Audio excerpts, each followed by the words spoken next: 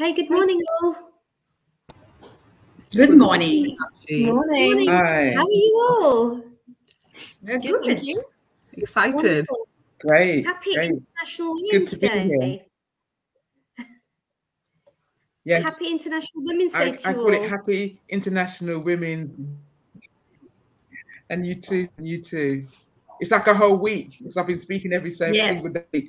Oh my good God. Women's Yes. Week, I call it. We have had Actually, events. So we have had events every single day this week.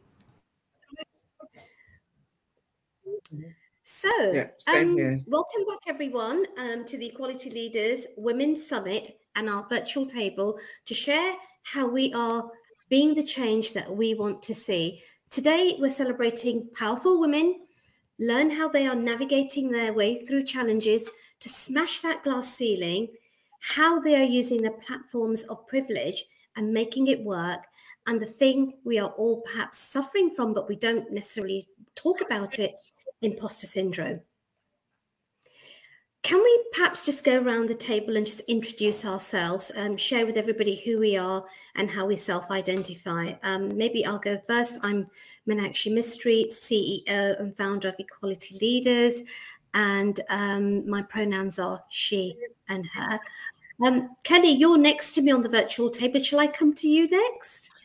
Thanks. Good morning. My name's Kelly Madeley. I am one of the Centre for Expertise directors at Direct Line, and I'm responsible for culture, diversity and inclusion, and all things talent acquisition and future skills. Thank you, Kelly. Diana. Yes. So good morning, everyone. So very nice to be here.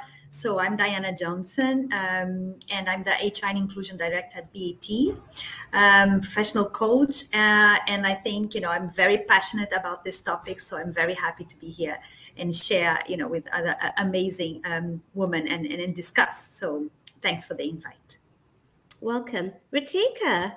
Good morning. Good morning. Good morning, Meenakshi. Such an honor to be on stage with these phenomenal women that I can see on my screen. And really thank you to the audience for tuning in. I'm Ritika Wadhwa. I'm the director of UK operations for the Cultural Intelligence Centre. And I also sit on the advisory board for British Transport Police. And I'm a mentor for the BT Ethnically Diverse program. So yeah, looking forward to the conversation.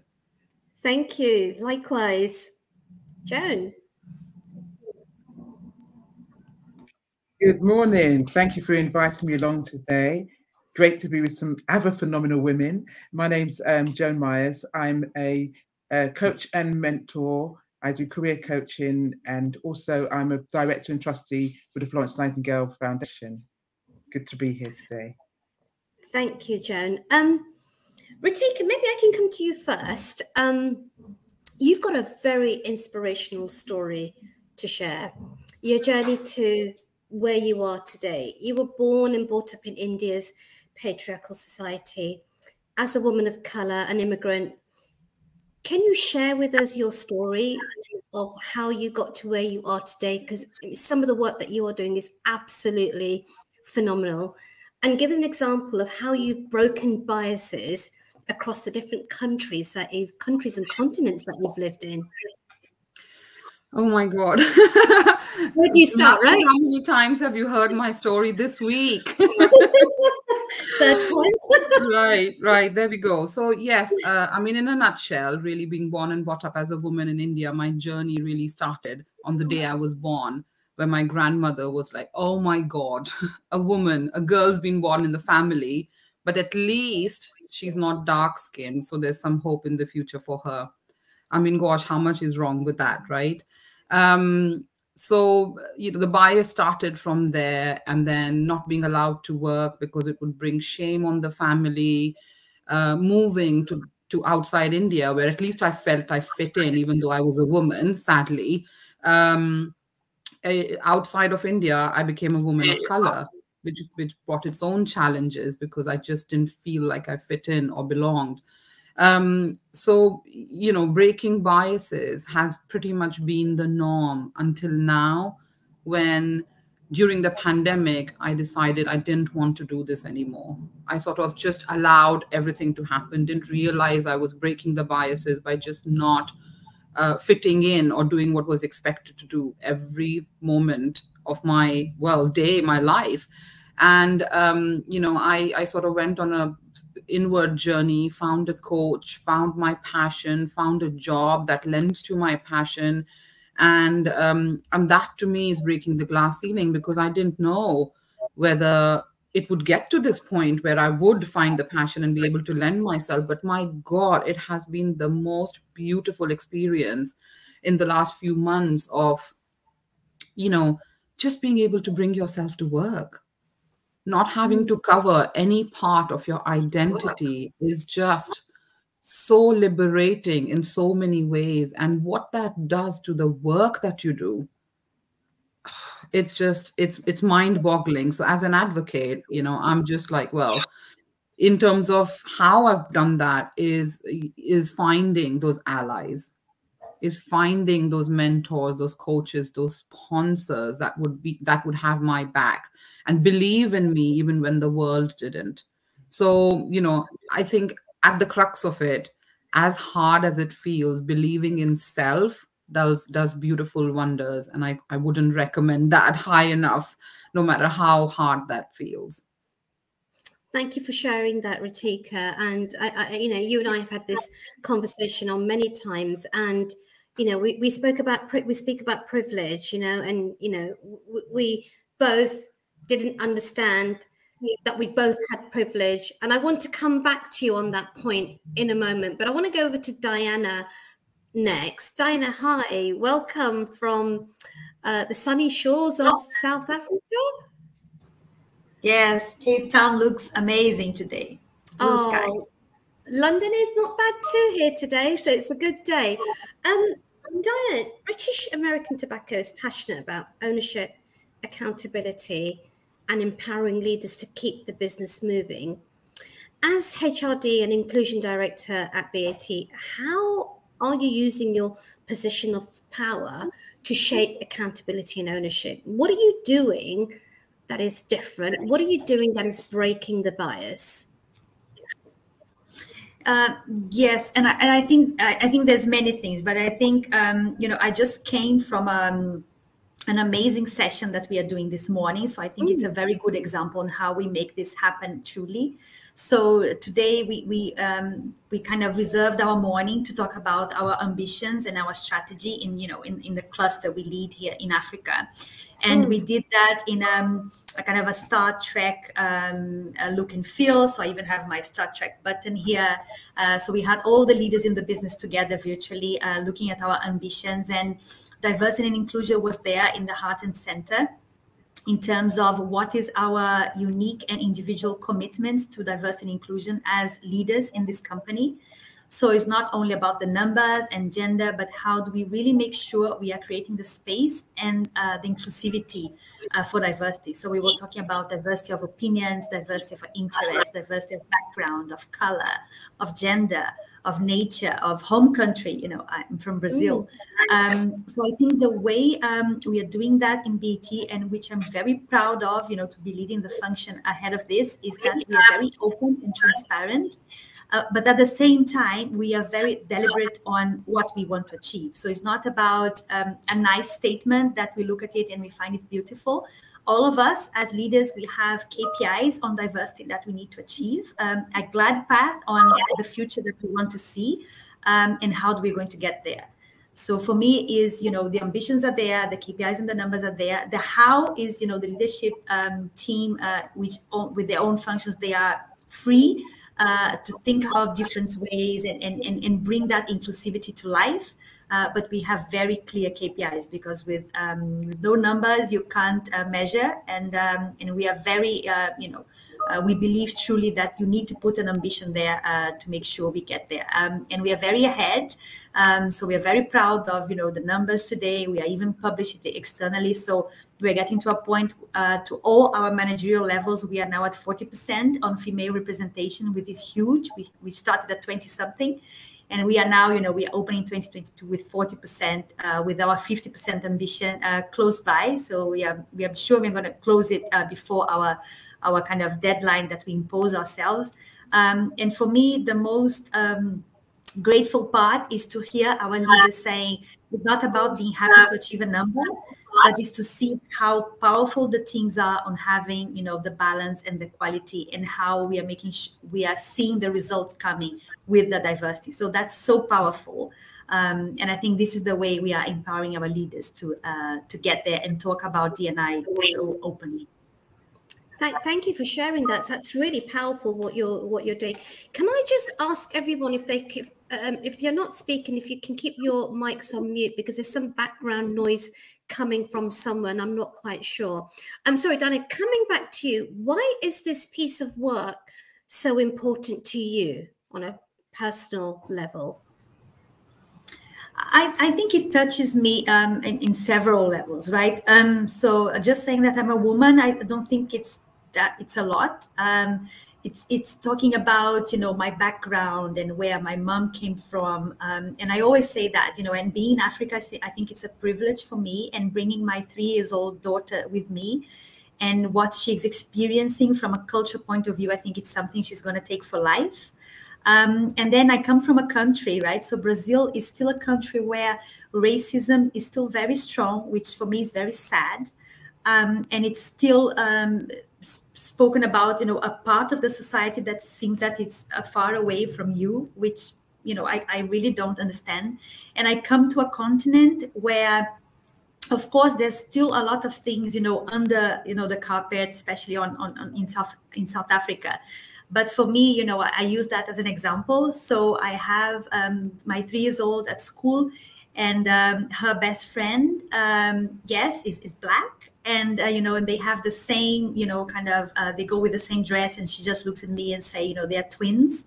And then, but for me, coming from a country where this is still very, very heavy, and you still see very, a lot of violence around racism and everything, and just raising a daughter that looks at that and sees differently, and sees that, what matters your color, what matters where you come from, what matters your gender, it doesn't matter. What matters is the value you bring to life and to the table. So that's where it touches me in a very personal way. And for me, what I do at work has a value that I want her at home when she gets bigger to look at me and see, look, my mom is doing everything that she can to make this world better for me. So I don't want her to go to a workplace and see inequality or see that she needs to fight for a place. I strongly believe that in 15 years, when she's entering the market or whatever she's choosing to do, she would look at a different world where, I did my little part to help it get better. So that's where it touched me. Oh, thank you, Diana. Thank you for being you, and thank you for what you do. You really inspired me today. Thank you. Kelly, coming over to you. Welcome to the summit. Direct Line has done some incredible work to build a diverse workforce. I mean, I've had many conversations with your head of diversity and inclusion, Raj Mojaria, and it allows everyone to develop their full potential.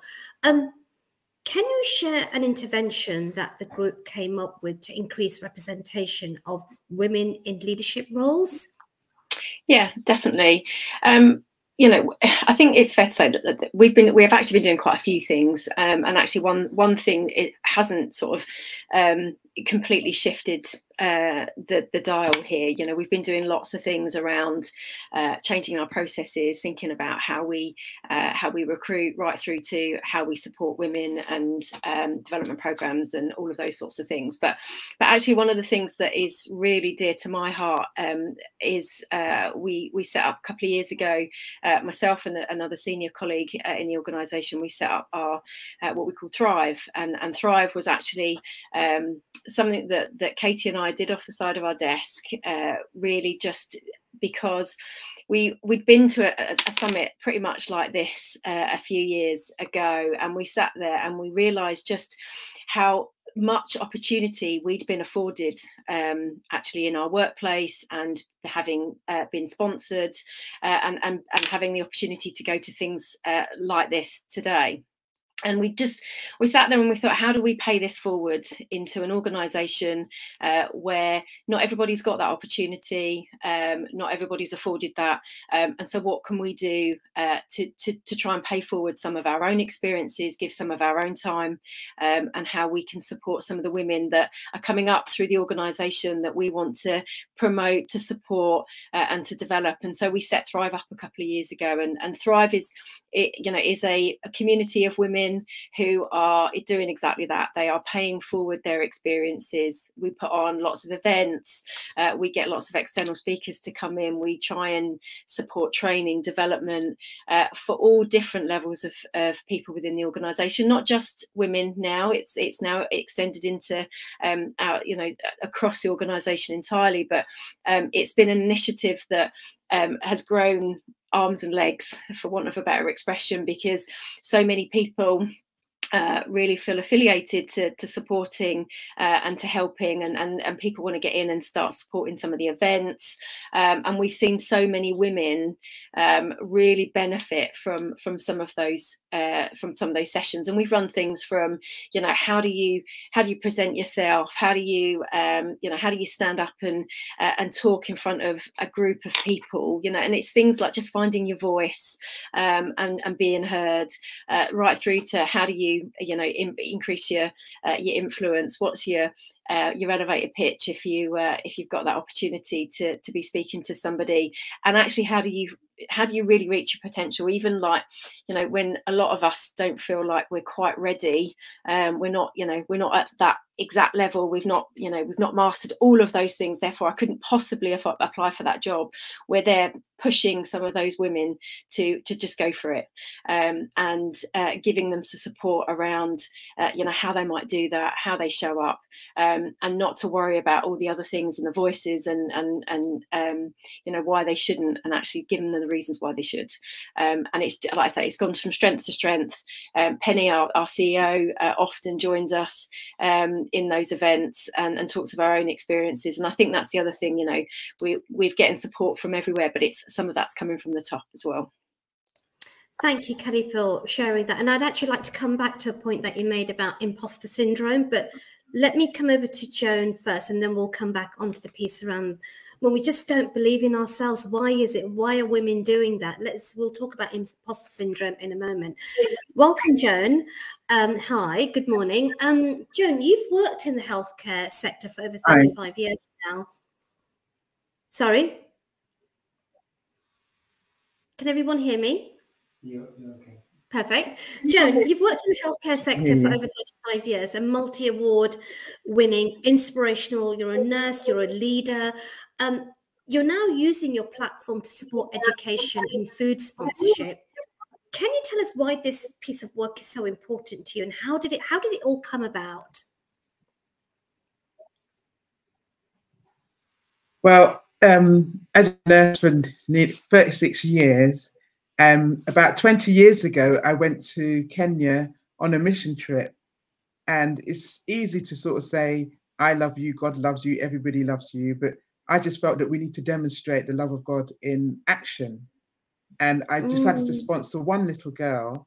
And that was 20 years ago. In next month, it'll be 20 years ago. Now, from that, I've got over 25 children being sponsored from nursery school all the way up to 18. Many of them have left school now. One's studying law. One, the very first girl I sponsored, she told me when she was 18, she was 3.5 at the time. When she was 18, she told me that I was her greatest role model and she wanted to be like me. And so she wanted to be a nurse, and she's just completing a nurse training now in Kenya. This all took place in Kenya, and she would have qualified last year, but because of the pandemic, she wasn't able to finish last year. And then there's others doing project management, cosmetology. These are children in one area that had no opportunity to progress because they live in very poor families, and we just provide food and sponsorships. And all I did was ask some friends, could you sponsor this child? Told us it costs, and all the money goes directly to those families. And I go over every year, at least once or twice a year, have Christmas parties for them or birthday parties. And I'm going in April with a team of 10, and we've bought land now. We're doing medical mission, evangelism mission, teaching, and everything for the people in the community. there. So that's my greatest passion, to see the transition and change and improvement you can make in people's lives just by stepping up faith and just doing one little action has a mega effect on so many people's lives. And I was only able to land in Kenya through the young guy that I sponsored to do law. And because he met all the right people, all the right in place, so we was able to purchase the land. And now it's a committee out there actually administrating everything on the land. Because my aim is to build not a children's home, but a health centre, a school, and a church, and a refuge children to come to have food and drink in the daytime. And it will happen through those children, those very same children. That is so inspiring. Congratulations for achieving so much. And did you experience challenges and barriers along the way? And if so, could you share some of those? The main barriers were because I don't come from England, and my parents come from the West Indies, so I don't speak Swahili, and so I look like them. It's only when I open my mouth and speak they realise that I'm not Kenyan. So often the prices will high up. So something will cost 5 shillings will suddenly cost 5 if they hear my voice. So that's the main challenge. But what I do, I've never been able to learn the language either, even though Swahili is supposed to be really easy to learn. But I always have people with me interpreting for me and helping me along the way. Otherwise, the young people, they're just really passionate. They want to learn. They're so grateful. And for me, it's so fulfilling to see when they progress and do so well. And what was really inspiring was one of the young guys, when it was his birthday, he decided to use his birthday money to buy food and drink for the children in the village we grew up, because that's the way to do it, in helping other people, so paying forward in supporting others in the same condition that they were in. Yeah. Oh, thank you for sharing that. That's just like and really maybe over in England. touching. I was just going to say, in England, then we'd have people in England saying, why are you helping poor people in Africa? There's poor people in England. And then people from Jamaica would say, why are you helping people in Africa? You should be helping people from Jamaica, because your parents come from. But I said, it doesn't really matter. Everybody's important. It's wherever your heart is, that's where you need to be operating and working. You shouldn't be working in silos like that. Yeah, and it is about our hearts and minds, isn't it? You know, when we're driving this kind of work, it's got to come from within our heart. No, but thank you for sharing that with us. I want to come back to the piece around imposter syndrome for us to have a conversation on that. You know, imposter syndrome puts the blame on individuals. You know, I quite often feel it's my problem, it's me. You know, directing our view towards fixing the individual instead of challenging the places where we work. In your own personal experiences, what are your own experiences of imposter syndrome, and how have you overcome that, if at all, and that sense of not belonging and that self-doubt? And that's a question to you all. Maybe Ritika, I can come to you first. Sure. Thanks, Meenakshi. I want to jump the barrel a little bit on this one, where as a woman of color, it goes way beyond imposter syndrome. It wasn't just that you self-doubt yourself, which might be natural or not, depending on each individual's journey. It's that spaces around us were not given to us. What was due is why us. I might just speak for myself, but I think I'm speaking for marginalized folk, where we weren't given the dues. So the constant the relentless microaggressions, the relentless systemic racism based on nothing but your gender and color of skin and whatever else, means it just adds to that self-doubt that we might or might not have as humans. So, in a particular organization where I was deliberately excluded, it made such a big dent on my confidence for such a long time. And I always thought it was me until I came out of that. And I'm able to look back at it with a different lens now. And I'm thinking it wasn't me, because this is me. I still haven't changed, but I'm thriving as an individual right now for 2 reasons. One is the belief in self, which took a lot of hard work to get to that point. I cannot reiterate enough that it does take hard work, but we have to believe that our differences are an asset and each of us are unique and different. And so that self-belief of my unique differences is what has got me to the point where no such thing as imposter syndrome, no such thing as I don't belong in this space. I own this space for who I am, what I bring to the table, my perspective. And as long as I believe in that, whether the rest of the people do or not, I don't really care. But it seems like they do. So I think it all just starts from self. And you know, it is, it is hard work. It's easier said than done, but you need to just keep at it. Surround yourself with people that love you, believe in you, for what you stand for, and it'll come.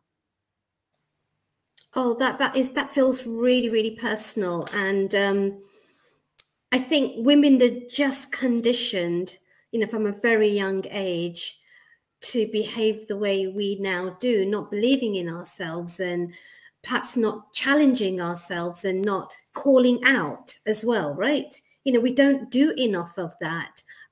Thank you, Ritika, for sharing that. Can I just, sorry, Mina, I'm terribly sorry, but you know, talking about belief in self, but I think a lot of us are parents on the call, and I have 2 young daughters, and pretty much every day on their way to school, I will say, there is nothing you can't achieve if you put your mind to it. And that includes the 3-year-old. There is nothing. This morning, I sat her down. You're beautiful. You're intelligent. You're kind. You're compassionate. There is nothing in this world that you can't achieve. And so that being drilled constantly as parents, as society, the whole, I can't be a scientist or I can't be a footballer. That's all that bias, you know. Yes. So yeah, and that's a really great example. I mean, we were just talking about at the previous session on some, you know, the conversation needs to start also at our kitchen table, and that, you know, maybe that walk to school, or it may be at bath time, or it may be at bedtime, you know, just to ensure that we pass these messages on to our children from a very young age is just so important. And it sits with us as parents as well, right? That responsibility. Thank you for sharing that, Ritika. Diana, if I may come to you. Yeah, and I think, Ritika, that was, you know, very, you know, very strong. I think for me, one thing that I learned to do, so I remember, you know, the first time I moved to this, you know, the first kind of, you know, director role, and I moved to Kenya. So it was, you know, it's your first everything, you know, your first assignment, first really top team role, and, you know, moving abroad with, you know, a baby. She was what, 10 months. And then you're just saying, you know, why me, right? Oh my God, will I, you know, looking after, you know, 16 countries, and then you start with, you know, that thing of, you know, you're not capable, or what the hell you're doing.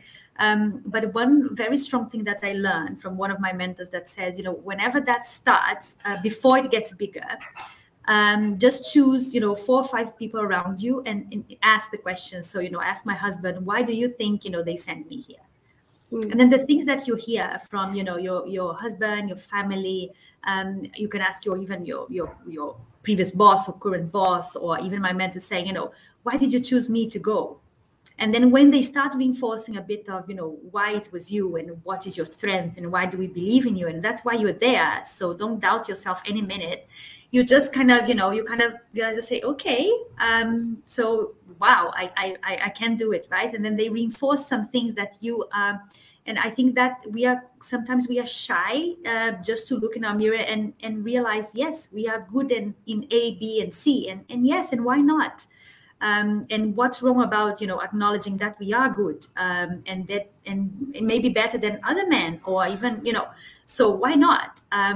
So that's a kind of a powerful tool that I have. So before it even gets bigger, or it stops me from anything, I just ask 4 or 5 people, and, you know, tell me, what do you think? Why do you think I'm here? Or I was given this, or and then the things you hear, you know, just, you know, lifts you up, and you just say, you know what, this is just my mind playing tricks. There's nothing to be scared. There's nothing to doubt. You can make it. So whatever one of you, in the call, whatever feels that in your personal life, or I'm becoming a mom, so why? And I am incapable, or a new job or a new role. Just ask people, and I'm sure you will hear wonderful things about yourself that sometimes sometimes you don't know enough, and I'm sure it will bring back your confidence. So don't hide from it. Go for it. I really like that. Just go for it. There's nothing that can stop us. Thank you, Diana. Kelly, if I may come over to you. Yeah, so I've got a similar sort of thing to Diana. I remember actually joining an organisation and just finding myself in a position where culturally the organisation wasn't right for me. It was a very male-dominated, very traditional, big drinking culture. I am talking a few years ago, but I had a young family, and I just remember feeling like not my authentic self, trying to be something I wasn't, to try and fit in. And the more I tried to fit in, the more I couldn't fit in, because it just wasn't right for me. And actually, Ritika, you talk a bit about microaggression, and actually some of the worst experiences I've had actually are from female bosses, being showing that microaggression, not being supportive, not helping women when they need help. And I remember sitting on the kitchen floor in my house crying, and my what then was 3-year-old daughter coming and sitting on the floor with me and saying, "Mummy, whatever it is, it's going to be okay." And it broke my heart. And I just at that point thought, no job's worth this, because now I'm not being a parent as well as I could be, and I'm not doing this thing at work as good as I should be, because I'm trying to be something I'm not, and this culture's not right for me, and it's toxic, and it's not helping me. And actually just taking some of that control back, and realizing what is within your control, what is what you can do about some of that stuff. And I left the organisation, but I was very honest when I left, and that took a lot of bravery actually to say what I felt, particularly about some of the aggression that I'd felt from a very senior female boss.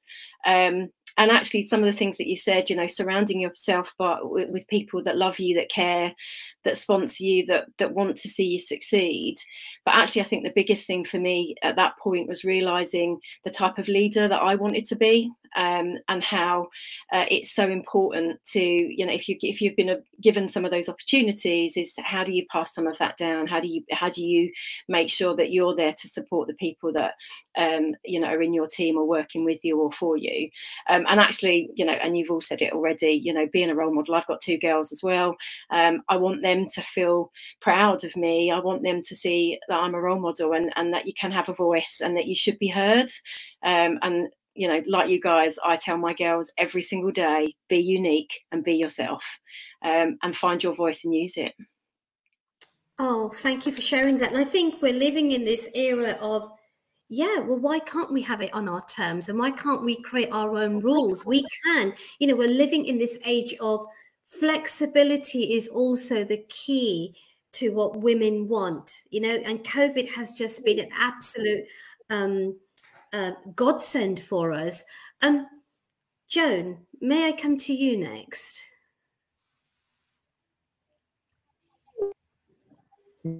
Yeah, Jerome.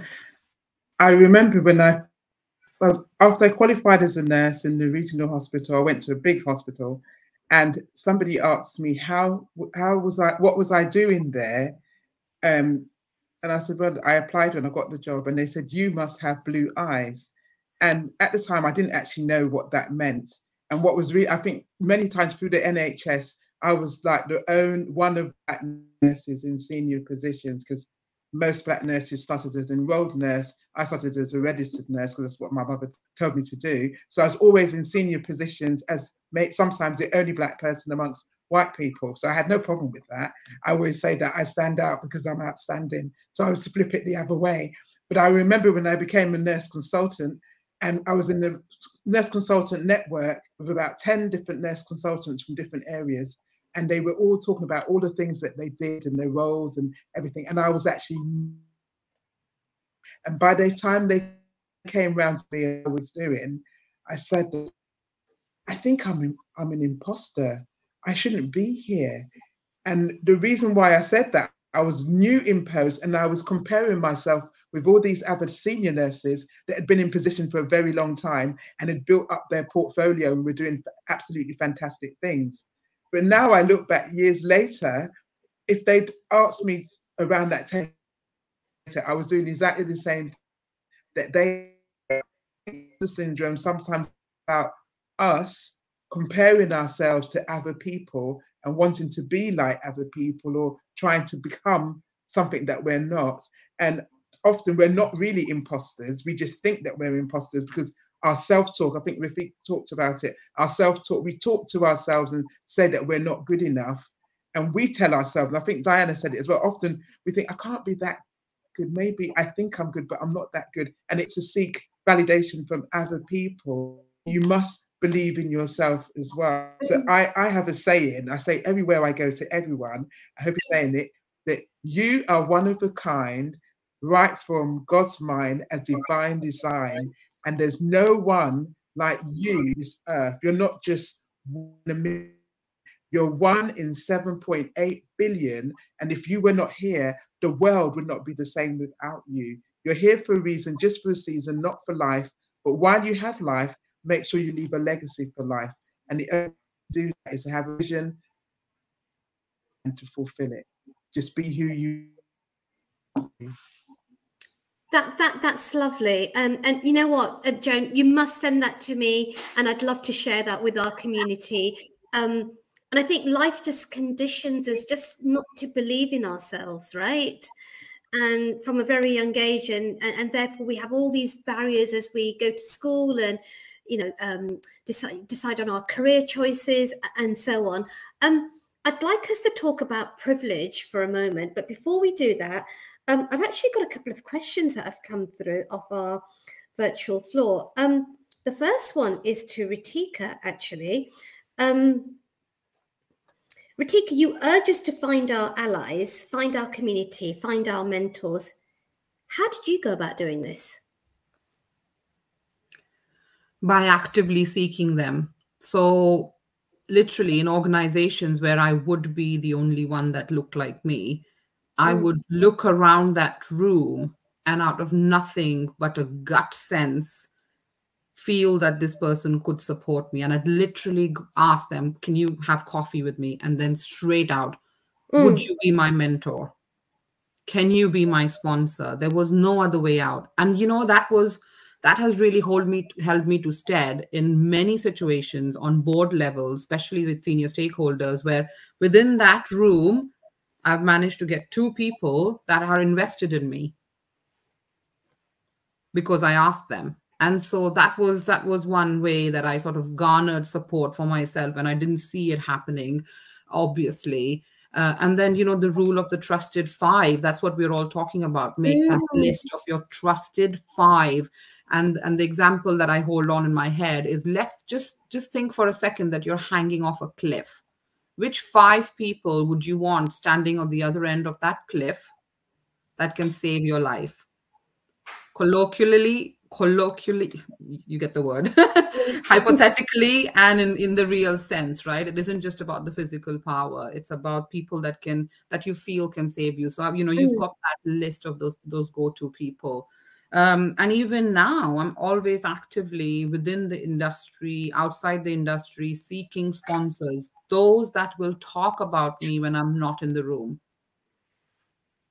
And I'm always actively doing that. So it's again down to us, right, to create our circle, to create those allies, to create those sponsors, and have those people around us that, whether we force them to believe in us over a period of time or whether we just do it with a trusted relationship.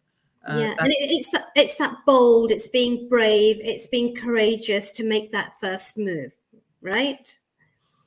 Perfect. Thank you, Ritika, for sharing that. I've got another question that's coming in. I'm going to open it up to the floor. Anyone can answer this. It's from Tim Hardy-Lennox from CSG. Accepting positive praise can be hard. What tips does the panel have for actively hearing the good things said and embracing that? Anybody like to take that question?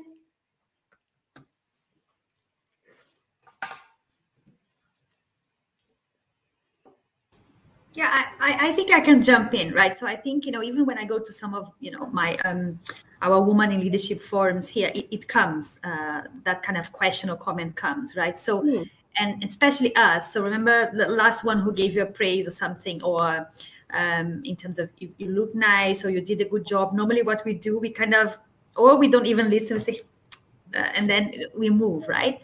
Yeah. And then what we tell, especially our female leaders, is that, first thing, as an automatic response, say thank you, right? So thank you. And then normally what we also suggest is that when you hear that, if you have the form or the time, it's always good that you say, thank you. And by the way, can you give me an example of, another day or another thing that you saw that same behavior on me? So, try to double click on it to give you more examples on, when you saw that. And then the other one we also give is that there's no receiving without giving. So, give back something. So if you hear really something very nice and say thank you and you double click, just give back something nice. So, and say, by the way, it was not today, but the day, the other thing you did in that meeting, or the other thing you did that I saw you developing some of your team, it was so great. And I really wanted to, to recognize you on that one. So there's no receiving without giving. So also, be mindful on double clicking on what it is and asking more examples, but doing the same. And then as we're talking about females, women and everything, if you can do that to another woman, it's also great, to help, that change do. So that's normally the tip we give. Instead of just, putting your head down, or, you're just shy to recognize, or you don't say, oh, okay, and then you move on. Don't do that. Give it back. And especially if it's another woman. Thank you. And I think it's also about being present in that moment. When somebody gives you, says something good about you, we can easily very, very quickly say thanks and move on to the next thing, but be present in that moment and have that conversation. So thank you for that. Can we now talk about perhaps privilege and how are we putting that to work? Ritika, I'm going to come to you first on this, because you and I have had, I think, a zillion conversations on privilege, because we both, I think, have come from very similar backgrounds, trodden on extremely difficult roads to be where we are here today. And I said to you a couple of weeks ago that I feel I have privilege, and that surprised you, right? I feel that I have privilege because I am now using my platform of privilege to help young girls to be who they want to be. How did you interpret this conversation that we had a couple of weeks ago?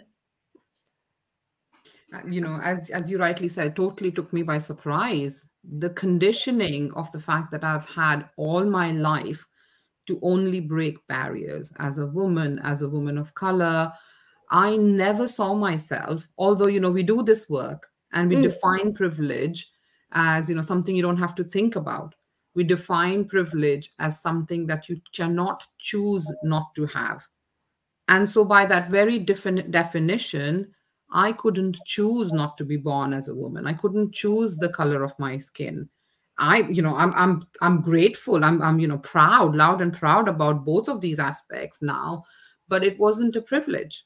And so I think I threw, I sort of threw that question back in my head and redefined privilege, because the privilege that you and I discussed is woman-made. I don't want to use the word man-made deliberately, but it's woman-made, or it's human-made. The fact that we are women of color that are now using the platform, our lived experiences, as painful as it is, to share those experiences, be vulnerable, be authentic, only in the hope to inspire and pave the way, only in the hope that some woman out there or someone out there will see that this journey is worth it and keep going on it. And so that privilege has been created with blood, sweat, and hard work. So my question back is that really privilege, or is that us creating our destiny? Because privilege is something that is handed over to you and you don't have to think about. And so I was battling with that. And as good as it feels to be in that position of power or privilege, whether I would call that privilege, I don't know. Well, it remains to be discussed further. Joan, may I come to you next?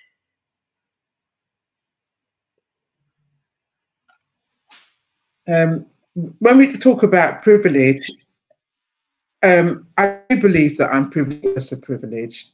We're privileged to be alive, we're privileged to be healthy, we're privileged to be in the roles that we are in. And as Rafiq said, we had to fight to get to where we are, so we don't see it as a privilege. But I've always seen myself as one of very few that's got to the position. I never thought in all my nursing career that I'd end up being a chief nurse. And before I retired from the NHS, chief nurse, I didn't actually even think that was possible. My mentality is, if there's something out there for you, just go for it and God will make the way for you. And often we are the ones that put the barriers in our own way. I remember even when I was going for my nurse consultant role, which was a big role at the time, and I was told, well, why do you think that you're going to get it? There's other people just as or better than you that are not Black that will get it. I said, it doesn't work like that. And because I've got faith in God and I believe in what I do, and I know once you believe in yourself and you know you've got the competencies and the abilities, confidence will take you to level.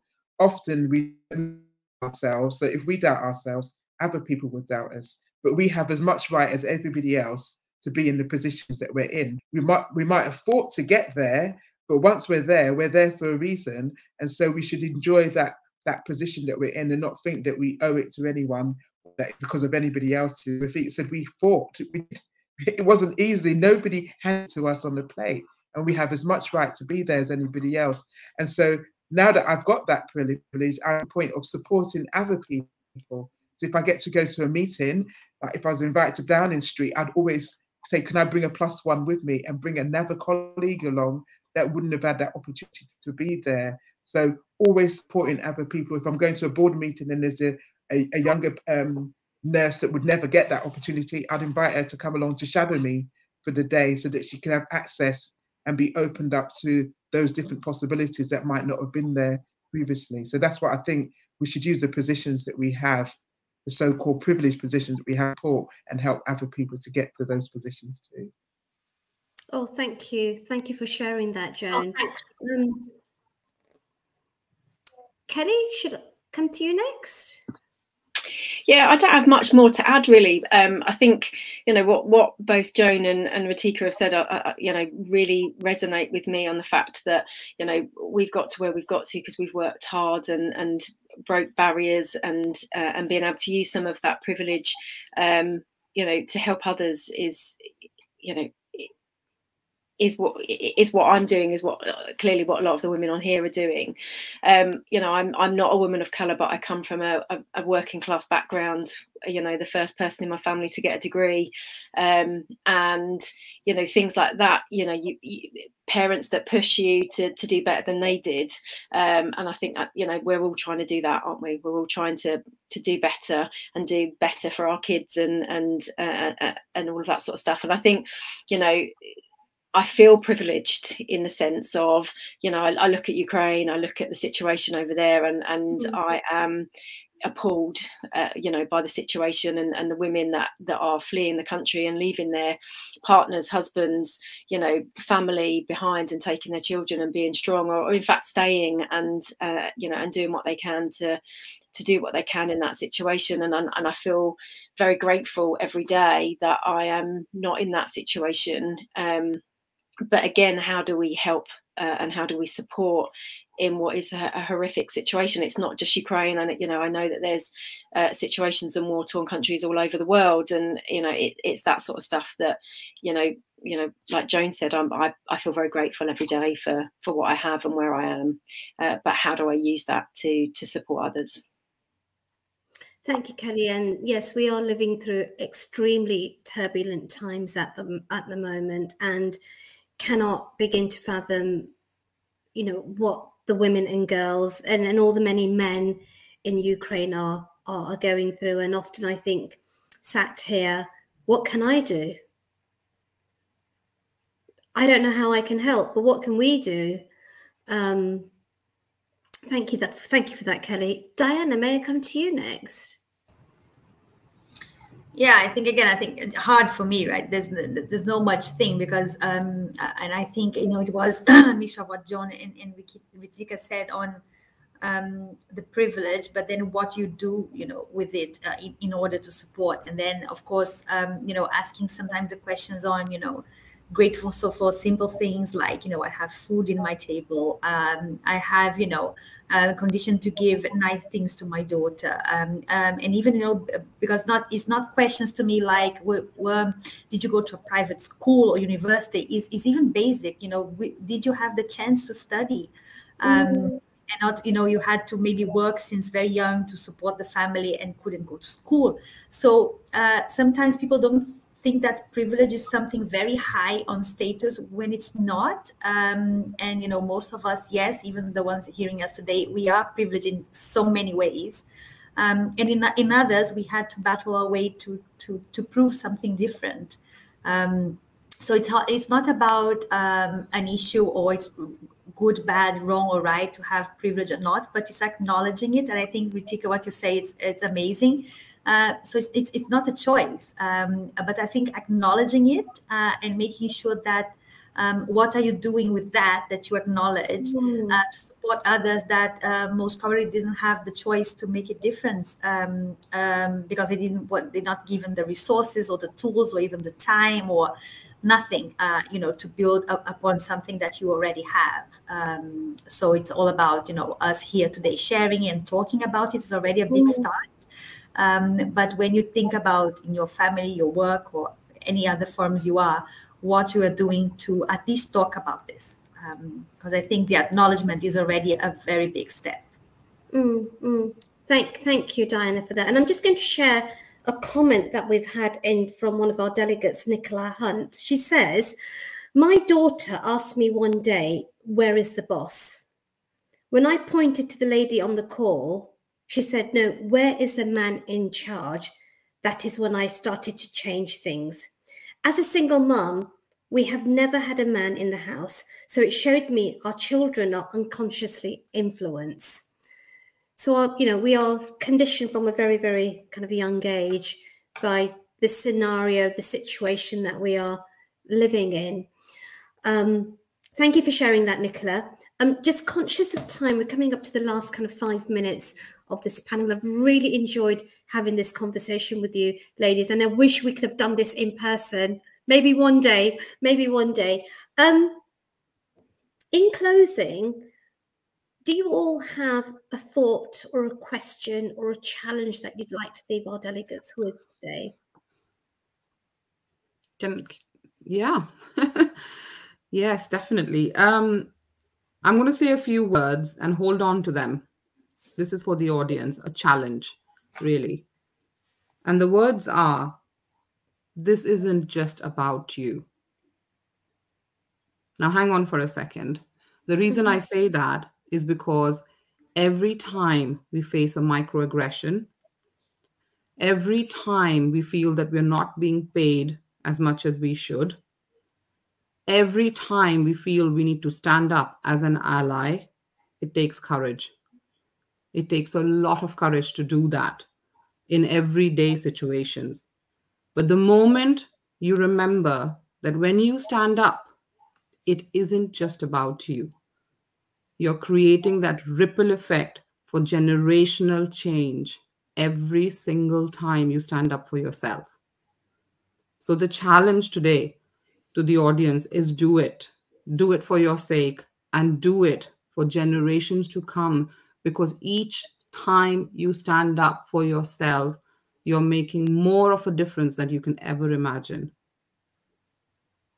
That's really powerful, Ritika. I've got hair standing on my skin now. That's very powerful. Thank you.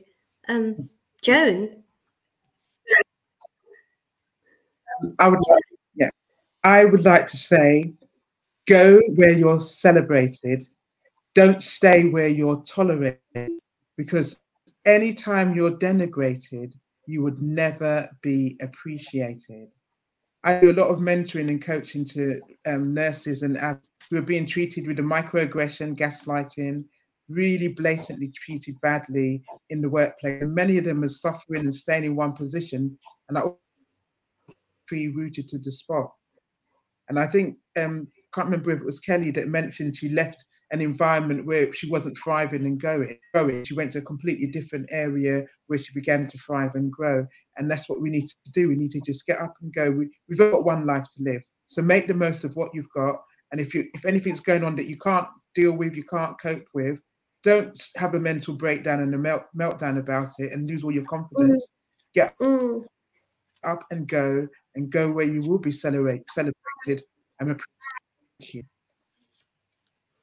Thank you, Joan. Kelly. Wow, how do you follow some of those? So I think for me, you know, and I wish someone had said this to me 20 years ago, when I was entering into you know, my career, and don't blend in. You don't need to blend in. Actually celebrate the fact that you're different, celebrate your uniqueness, find your voice and be heard. And then I think for those that are in a position of privilege because they are recruiting or developing or promoting individuals, you know, actually, again, you know, celebrate uniqueness. There's a whole world of difference between you know, different and not good enough. Thank you, Kelly. Diana. Okay, so I think what I wanted to put as a challenge, but I think more in a reflection, and I think Kelly mentioned that when she was speaking. And for me, I also feel very sad when I still hear, some of even my mentees that are females that say that, the worst part that they ever went through was with other female leaders. And then I think you all hear that thing that how competitive women are between us and how men, even when they don't even know each other, they just, stick to others' back. So I think this is a learning for us. So my reflection to the audience, especially, the females out there, is think about that. We need to reach our hands out to others, to other females to strive. So healthy competition will always be there, man or woman. But how many, if you close your eyes today, at work, at home, or whatever, how many other women you are really helping to bring up with you? Bring them up with you. So just hearing, saying that the worst bosses ever were females to other females, it just breaks my heart, because we are just so few in the top, so few. And if we do that, what we expect from others. And then if you got there, and I'm sure you didn't get there by yourself, someone helped you, please stand your hands out and help other females to grow. So for me, it's a big reflection, because sometimes I don't think we think about it. But what are you doing or saying to other females that report to you or that live with you? Stand your hand out. They need help. So please, we need to start changing that. I really don't want to hear those kind of things, but it happens. So please reflect on how many you are helping today, or how many are really helping to grow and replace you or be with you. We are very few, and we need a change. So think about that. Being the change that we want to see. Thank you all.